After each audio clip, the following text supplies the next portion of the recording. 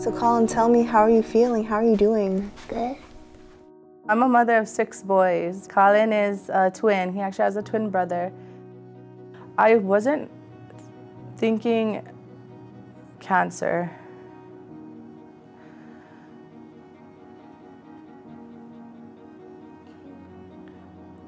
But I knew something was wrong. Collin, he's normally very independent and playful, active, but that night he kind of was a little bit fussy, miserable maybe, if that's the word. And then I had noticed he had lumps in the back of his ear that evening. Collin was first diagnosed with B-cell acute lymphoblastic leukemia in February 2021. And he initially presented pretty sick. He came to our emergency room and he had a couple of weeks actually, of just feeling really tired and actually had bilateral leg pains.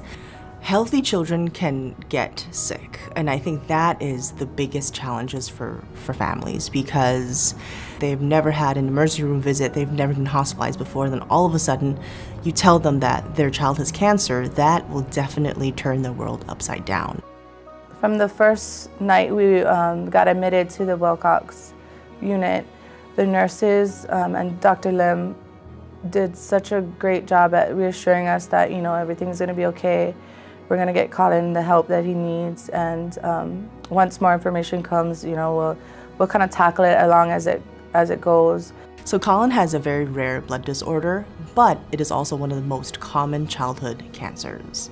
His therapy is long and it's intense, so it entails about 4 to 5 months or so of intensive chemotherapy, which means that family needs to come into the hospital at least once or twice to the clinic, if not stay weeks on end in the hospital. So really, the whole therapy is pretty long and can take at least 1.5, if not 2.5 years or so. I think that it gets difficult for me to watch Collin have to go through this. Constant doctor's appointments, labs, chemo, going to do spinal taps, and watch him, because he was diagnosed at 4, right? So such a small body going through all of this.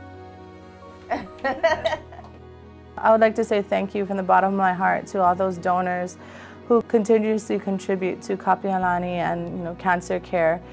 I see Collin with a bright future, living life and enjoying it, thanks to the doctors here at Kapi.